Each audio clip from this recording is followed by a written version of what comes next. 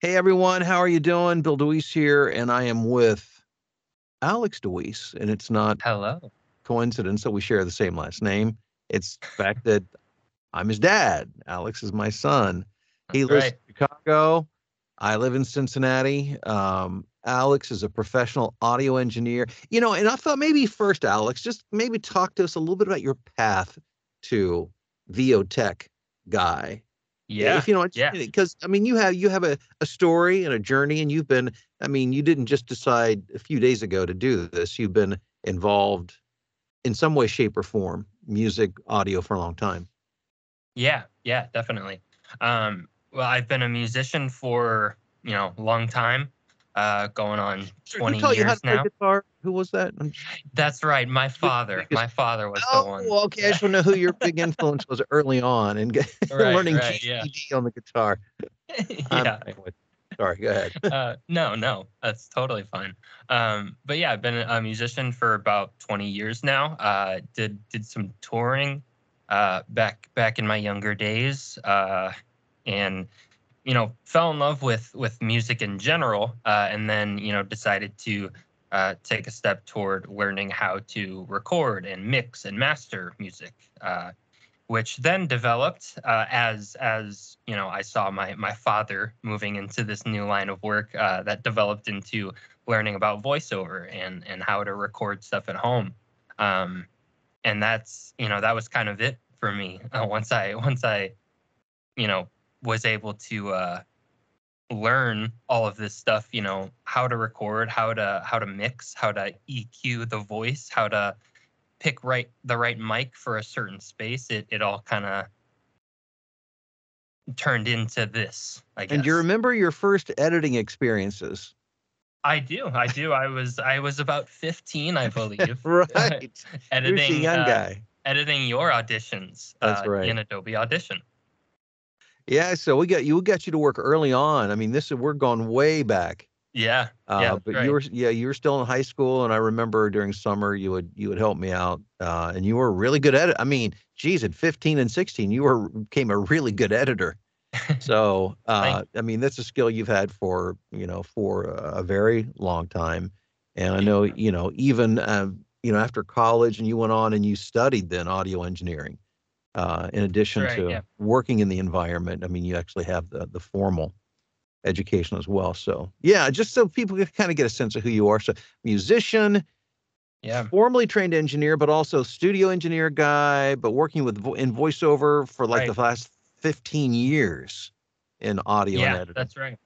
And then really, kind of dialing that in once I attended the Conservatory of Recording Arts and Sciences in Phoenix, Arizona, and was kind of able to really dial that stuff in pretty well.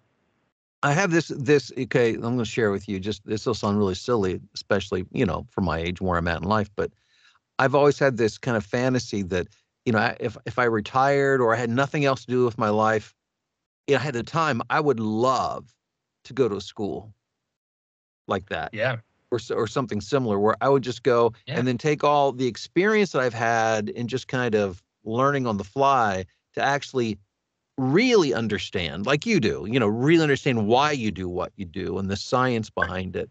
I think that would be so valuable. But I'm glad you did. That's a, yeah, that's yeah, that's a really good thing. Which brings us to today. I know you consult and you help a lot of people. Talk about yeah. maybe just kind of the range of kind of things that you do when working with people as a voiceover engineering coach.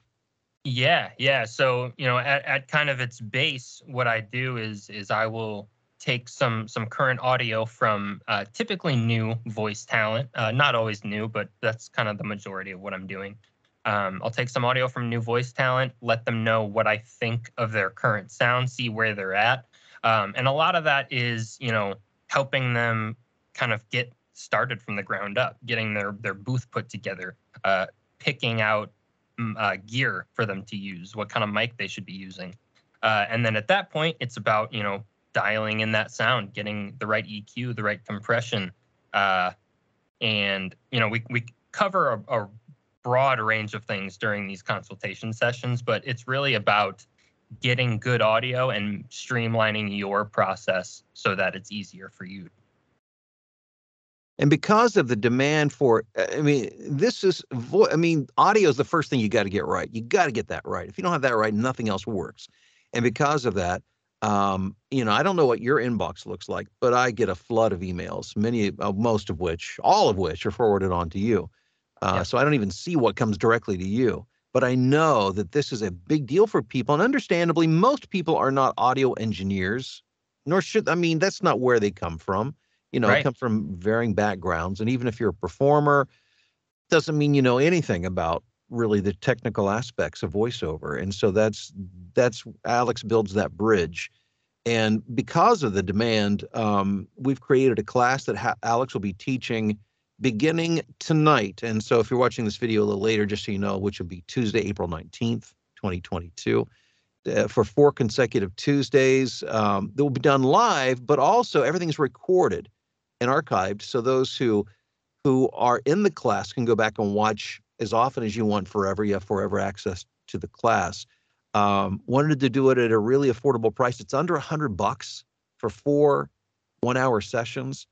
It's $97, and you can the website where you can learn more and register is votechmastery.com.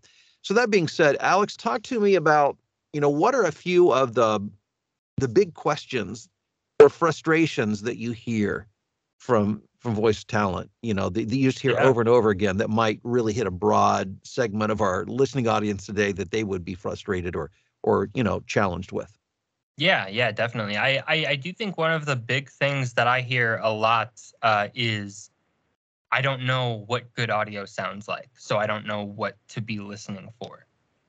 And Oh, that wow, that makes sense. Yeah. and that's something, like I said, that's a question I get all the time, and it's a concern a lot of people have. And that's why I do think, it's important to have an audio engineer, not necessarily on hand, but make a connection with one, meet one, so you can have kind of a helping hand in that process of training your ears to what good audio sounds like, and what the EQ scale is and what certain frequencies sound like. This is, you know, it's not something that you kind of just catch on to. It Right. takes a lot of training and a lot of learning. But that's a big one. And then at that point, I'd say just getting your space set up.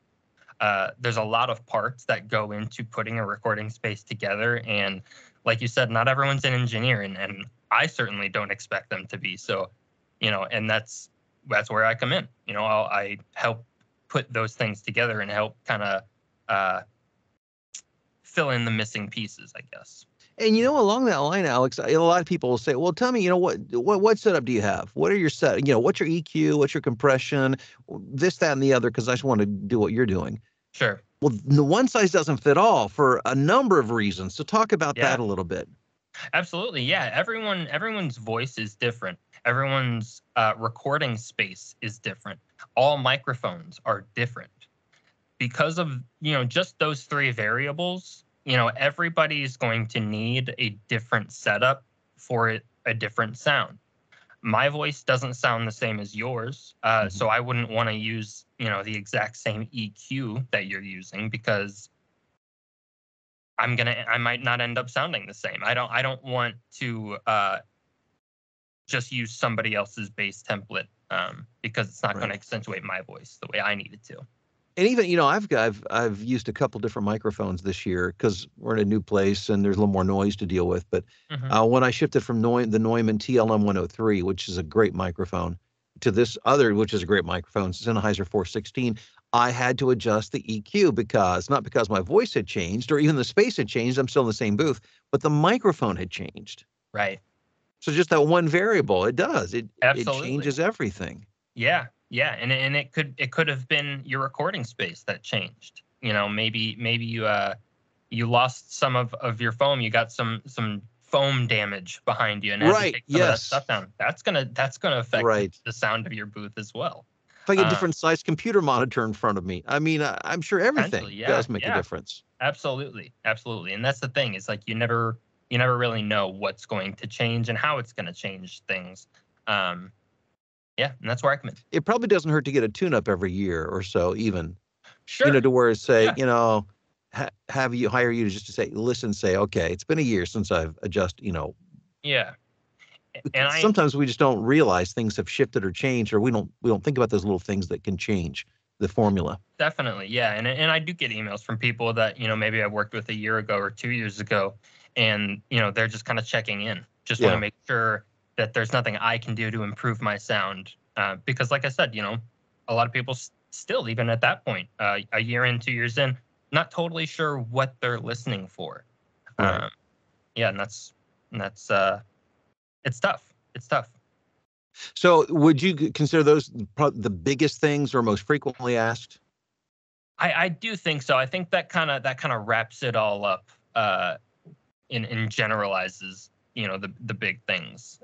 Is So you'll be addressing those things in more detail within your class. I will. We'll And be I'm going guessing a over. few other things. Absolutely, we'll be going over all kinds of recording gear and equipment.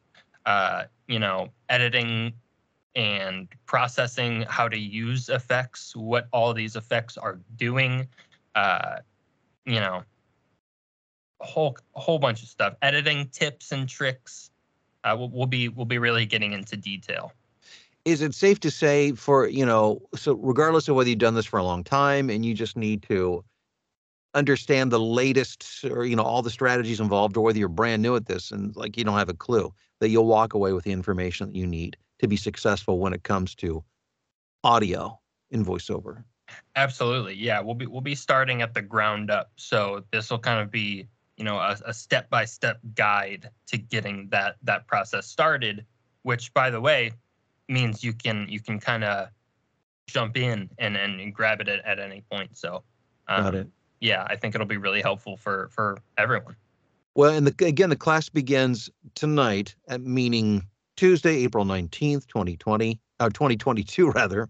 Yeah. Right. 4 consecutive Tuesdays. Even if you see this later and you think, oh, I missed the class, you didn't, because everything is recorded, it's archived, so you can get it on demand. So whether you attend the class live or not, you still have access to the recordings forever. You can go back Right. and reference them and watch them over and over. It's amazing how much you get from watching, going through a class a second or third time that you don't catch the first or even the second time that you go Yeah. through it. At least that's the way it works for me. Well, hey, very proud of you and all the great work you're doing. You're helping so many people be successful in Thank you. voiceover, which it's just a wonderful thing. So I'm really glad you're doing this class. Looking forward to it. And thanks for Yeah. taking the time to talk with me today. We'll see you Hey, later tonight for the class. anytime. Sounds Okay. good. Bye bye.